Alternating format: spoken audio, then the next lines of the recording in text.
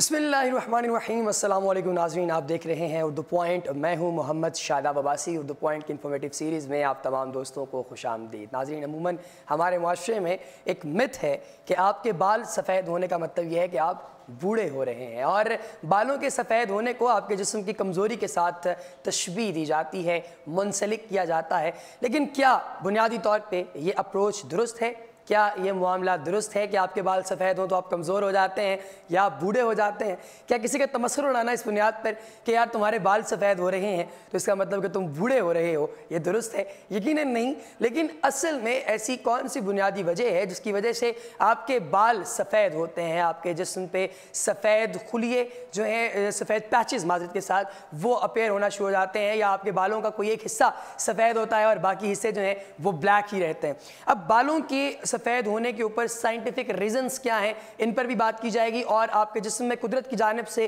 कौन सा ऐसा सॉफ्टवेयर इंस्टॉल्ड है, कौन सा ऐसा मॉलिक्यूल है जो कि बालों को सफ़ेद ना होने से बचाता है, और आपके बालों को सफ़ेद होने से बचाने के साथ साथ वो आपके जिस्म में आने वाले पैथोजन के ख़िलाफ़ लड़ता भी है। तो नाज़रीन, इस बारे में आज हम थोड़ी सी गुफ्तगू करेंगे, और इख्तिसार के साथ हम शुरू इस तरह से करते हैं कि जब भी कोई एक्सटर्नल पैथोजन या कोई बैक्टीरिया, कोई वायरस आपके जिस्म पर अटैक करता है, आपके जिस्म में दाखिल होता है, तो उसे सबसे पहले रिकग्नाइज़ कर लिया जाता है, पहचान लिया जाता है कि क्या ये हमारे जिस्म से बिलोंग करता है या नहीं। इसकी कॉमन एग्जाम्पल आपको इस तरह से दी जाएगी कि अगर आप लोग देखें, गौर करें, तो जब कभी किसी को ब्लड डोनेट किया जाता है तो पहले देखा जाता है कि क्या दोनों का ब्लड ग्रुप सेम है। अगर नहीं तो उससे ब्लड ग्रुप नहीं लिया जाता, उससे उसका खून जो है वो डोनेट करने के लिए नहीं लिया जाता। उसकी बुनियादी वजह यह है कि अगर किसी से खून ले लिया जाए और वो आपके जिस्म को लगाया जाए, मगर डोनर और रिसेप्टर दोनों का खून एक जैसा नहीं होगा, तो जो डोनर का ब्लड आ रहा है रिसेप्टर के जिस्म में, उसे किक आउट कर दिया जाएगा, उसके खुलियों को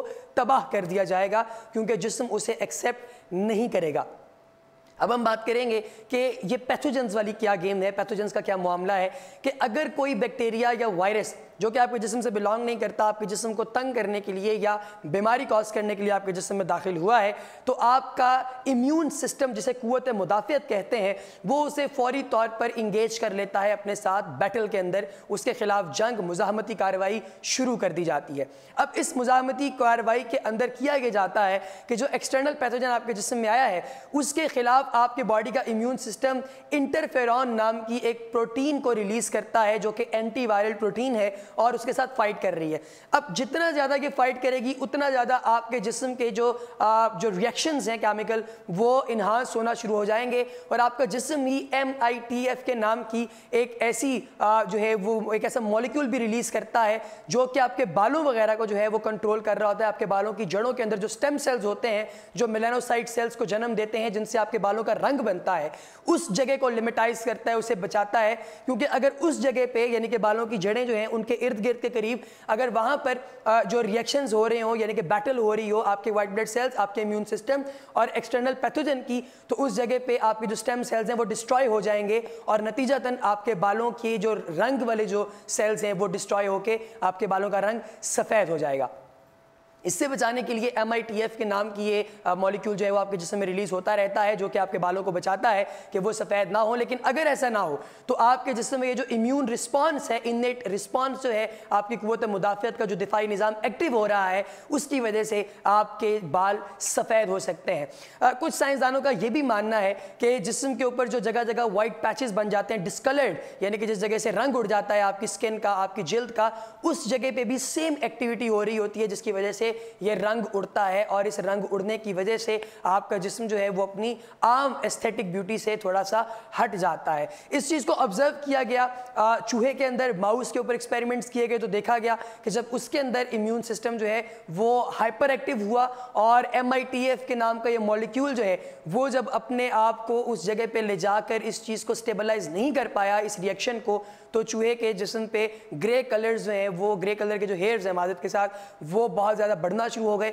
और नतीजतन उसके जो आम रूटीन के जो उसके हेयर कलर है उससे तबाह होके उसके बालों का रंग उड़ गया। तो ये बुनियादी वजह जो है वो हो सकती है बालों का रंग उड़ने की वजह से। अच्छा, अब इंटरफेरॉन की जानिब थोड़ा सा आते हैं कि वो करता क्या है। बेसिकली बायोलॉजिकली कोई भी जिस्म जो कि जिस्म से बाहर हो, तो इनएक्टिव हो या नॉन लिविंग हो और जिस्म के अंदर दाखिल होते ही एक्टिवेट हो जाए, उसे वायरस कहते हैं, जिसे खुलिये की कैटेगरी में भी नहीं रखा जाता, उसे सब सेलुलर या ए सेलुलर जो है वो पार्टिकल भी कहते हैं कुछ लोग, और कुछ लोग इसे लिविंग ऑर्गेनिज्म भी कंसिडर करते हैं। वायरस के जिस्म में बुनियादी चीज़ उसका जेनेटिक मटेरियल है, उसका डीएनए आरएनए। दो तरह के वायरसेस होते हैं, या डीएनए वायरस होएगा या आरएनए वायरस। तो ये जो डीएनए या आरएनए वायरस है, उसके डीएनए या आरएनए की जो रेप्लिकेशन है, यानी कि उसका डिवाइड होने की जो उसकी सलाहियत है, कैपेबिलिटी है, उसको तंग करना, कंट्रोल करना और रिड्यूस करना, ये बुनियादी तौर पर काम होता है आपके इंटरफेरॉन्स का, और वो उसे कंट्रोल कर रहे होते हैं। यही वजह है कि वायरस की एक्टिविटी को कंट्रोल किया जाता है। आपकी जो कॉमन बीमारियां हैं उनमें अगर बात की जाए तो एड्स एक वायरल डिजीज है, पोलियो एक वायरल डिजीज है, बाज़ दफ़ा नज़ला ज़ुकाम जो है वो वायरस की वजह से होता है। तो ये सारी कुछ ऐसी चीज़ें हैं जिनसे कंट्रोल के लिए हमारे जिस्म में हमारा मुदाफ़ियाती निज़ाम जो है वो एक्टिवेटेड है। और इसी तरीके से आपको ये भी बताते चलें कि विटिलिगो यानी कि जिसमें आपके जिस्म के जो पैचेस हैं यानी कि पार्ट्स, उनका रंग उड़ जाता है, उसको तकरीबन सालाना बुनियादों पर अगर बात की जाए तो पूरी ह्यूमन जो आपके पास पॉपुलेशन है उसमें से 0.5% से 1% यानी 1% तक मुकम्मल जो ह्यूमंस की जनरेशन है वो इससे इफेक्ट होती है। और ये जो मेलानोसाइट्स हैं, बेसिकली मेलानिन से ये लफ्ज़ डिराइव हुआ है, जो कि एक और हार्मोन है, और ये हार्मोन बाज़ दफ़ा प्रेगनेंसी के दौरान जो है वो ख़ातीन के अंदर रिलीज़ इसलिए होता है ताकि उन्हें डिलीवरी में आसानी हो, और बाज़ दफ़ा चेहरे पर निशानात भी इसी हार्मोन की वजह से पड़ जाते हैं। कुदरत ने इंसान के जिस्म को वो तमाम सलाहियतें अता की हैं जिससे वो अपने जिस्म को दोबारा रिफ्लेक्सिव उसी हालत में ले आता है जिस हालत में वो सबसे पहली दफ़ा था। अपना बहुत सा ख्याल रखिए, अपने इर्द गिर्द रहते हुए लोगों का ख्याल रखिए, और इन्फॉर्मेटिव वीडियोस के लिए देखते रहिए उर्दू पॉइंट।